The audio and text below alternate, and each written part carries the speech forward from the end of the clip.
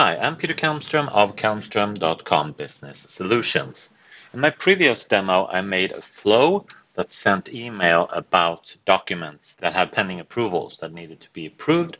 And we saw that that worked fine for the email back and forth, but we want to automate the full procedure so that we actually can update the approval status also. That can, at this time of recording, not be done using a flow with the built-in approval status column.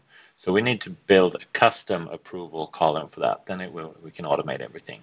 So let's do that. We'll go into library settings and go into the versioning settings and take away this content approval feature and set it to create major versions only. That's fine. And then we'll click OK. And as you see now in the columns here, there's no approval column there. So instead, I'm going to add a new column and call that procedure approved, and that's going to be a choice column. I'm going to enter the values. I'll put them in alphabetical order because that's the Windows standard. Approved, pending, rejected. But of course I don't want it to be by default approved. That would be kind of strange. That would defeat the purpose. So instead I'm going to type in pending there. All right, and that's of course gets added to the default view. Now all the existing procedures don't have an approval yet because I removed that. So I'm going to go into quick edit and just say that these are all approved now. So I'm going to change that to approved, and then I'm going to use the fill tool here to just fill that down so that all of these are approved. Then I'm going to modify this existing view. So I'm going to edit this view so that it only shows those that are approved. Show our only items where the procedure approved is equal to approved. And then I am going to create another view.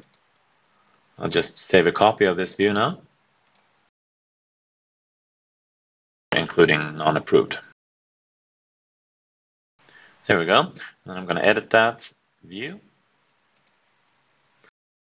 and remove the filter.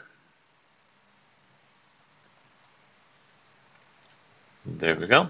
So now we have two views, one called all document including non-approved, and one just all document. That's of course the default one, all documents.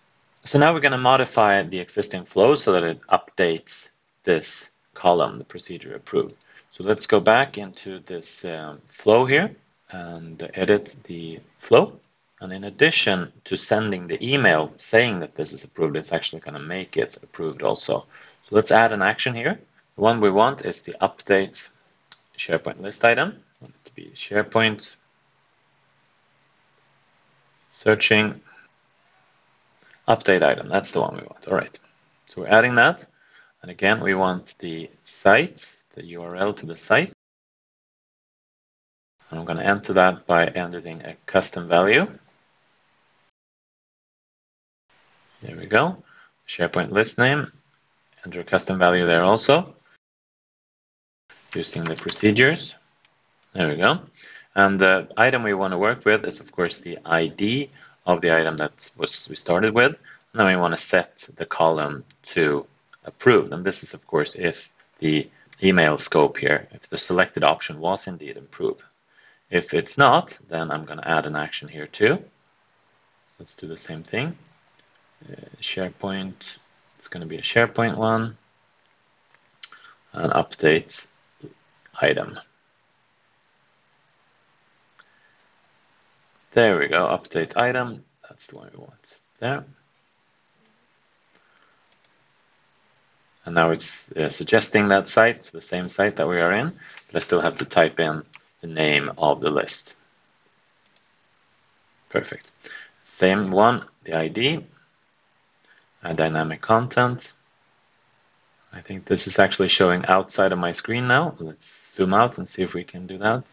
Yes, there it is. So we want the ID, and then we want that to be set to rejected. Let's zoom in again so we can actually see what's going on. There we go. So now we set the ID of the item, and we set it to rejected. So that's fine. And now we're done. So we'll update the flow. And we're done. So let's log in as Antonio again. Go back to the procedure site and we're going to upload a new file. One we want this time is the one called Reuters. Reuters doc. How do we handle Reuters? We have a procedure for that. Now that's uploaded. Yeah, now it's not showing because we're only showing the all documents. But if we switch over to the including non-approved, we have the Reuters is indeed pending. Good. That's how it's supposed to be. So let's go over to my mailbox here. And now we have approval request Reuters. And let's reject that one. The response reject has been successfully registered. And let's go over and see how that looks. And if we switch over to the other view, the non-approved, you see that the Reuters was indeed rejected. Now, remember that we didn't put an email action on the rejection, so Antonio will not get an email. So that's as it should be. That's how we built the flow. But of course, it can be enhanced to do that. So that concludes my demo on how to automate approvals with a custom approval column. Thank you for watching this demonstration.